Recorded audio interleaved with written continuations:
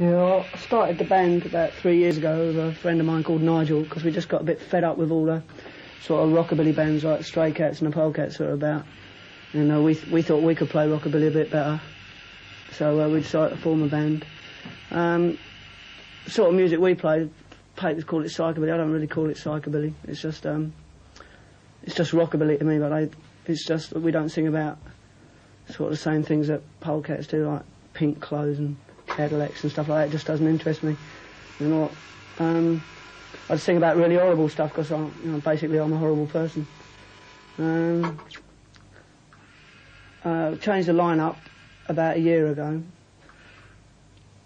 and then we changed it again because the new line-up was no good. We got the line-up that's on the gig that's been shown isn't the same line-up that we got now, because we got a new bass player called Dave Bass. There's a few people about who don't like the new line-up because there's a lot of old dinosaurs who say it ain't good because it's not the original line-up. But I think that if you just sort of stand still musically, you might as well not do it. So we change, and if people don't like us, then they just don't have to come and see us. As far as I'm concerned, the Meters is the best thing in the world, and I just do it because it's my life, really.